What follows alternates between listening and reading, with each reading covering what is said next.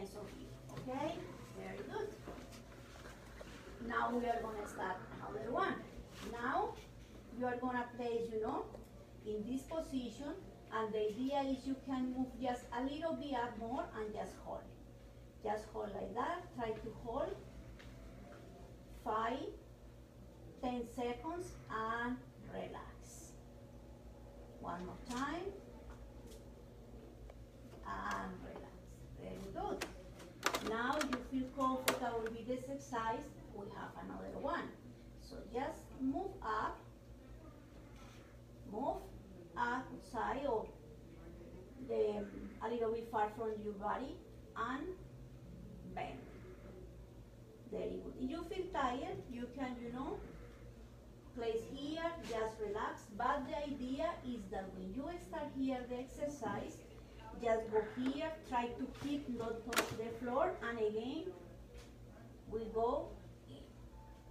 See, very good. Through the time, if you feel okay, you can add it weight or just do this exercise, it's gonna help. Very good. Okay, we continue.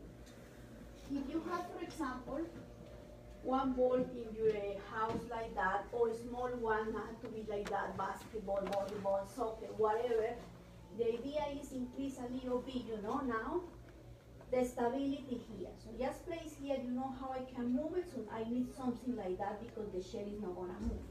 So in this position, the idea is you go down, down, down, down, try how much, don't move it, and when you are here, just squeeze down, hold, relax a little bit, and come on close to your body. Here as well, close a little bit, just hold, and again, down. Very good, excellent. Okay. Now we are going to include some in a standing position. You see, you don't have to do too much lie down if you don't want. So now in a standing position. So the idea we are going to start. I'm going to share the leg that you can show the exercise. So you can start like here. So just place here on the wall, and we go just standing in one leg. It's going to help you for all of your legs. And that's it. Very good. As well, if you can hold here 1-2 minutes, excellent.